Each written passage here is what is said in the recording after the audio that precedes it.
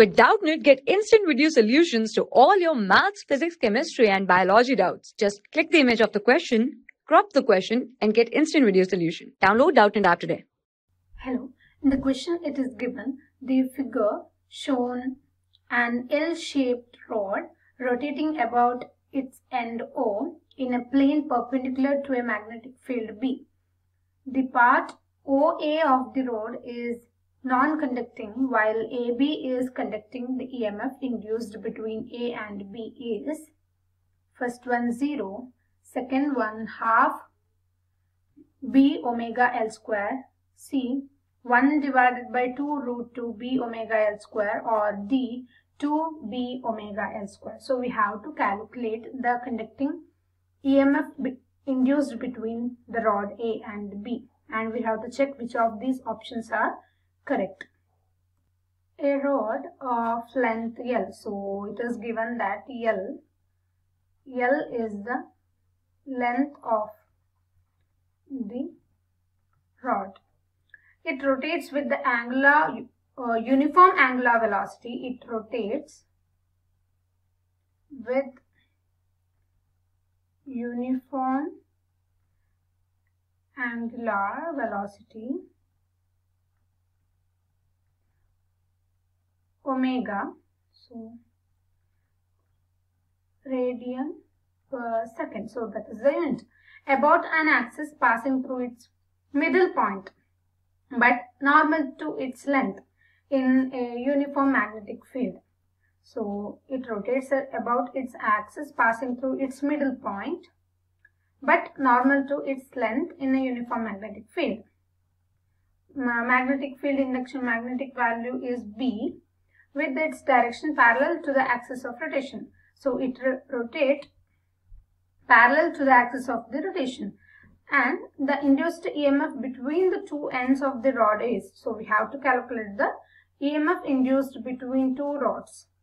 So we know that EMF always, so EMF always act along or generate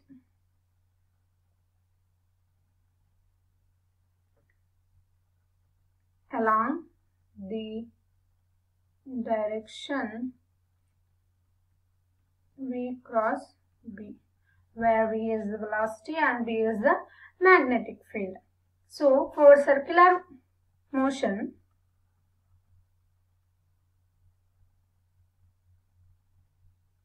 we know that equation for the velocity is given by V is equal to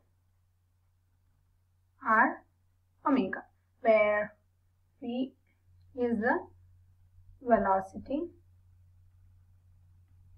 R is the radius of rotation, omega is the angular velocity. So R is nothing but the distance from which the object is rotating. So we can say that R is equal to length of the rod. Hence, so now we have EMF value as, so EMF is equal to, we have this equation V cross B. So in the place of V, we can substitute V is equal to R omega. Hence, EMF equation becomes EMF is equal to, in the place of V, we can write R omega cross B. So we can take it outside, omega R cross B. So EMF is equal to omega R cross B. So consider this equation as 1. And since the rod is rotating about O, so it is given that in this diagram it rotates rotating about O. So the apparent length will be, so the apparent length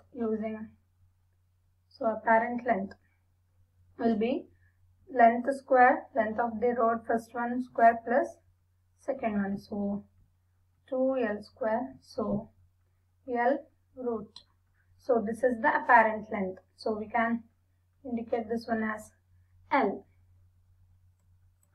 And in this case, in equation 1, R is nothing but the L, that is R square is equal to L. We can write R square is equal to L. So considering apparent length L is equal to L root 2, and equation 1 becomes, equation 1 we have is equal to omega R cross B. So we know that R square is equal to L. So we can substitute in the place of R, omega L root 2 whole square into B, or omega B L square 2, or in simply we can write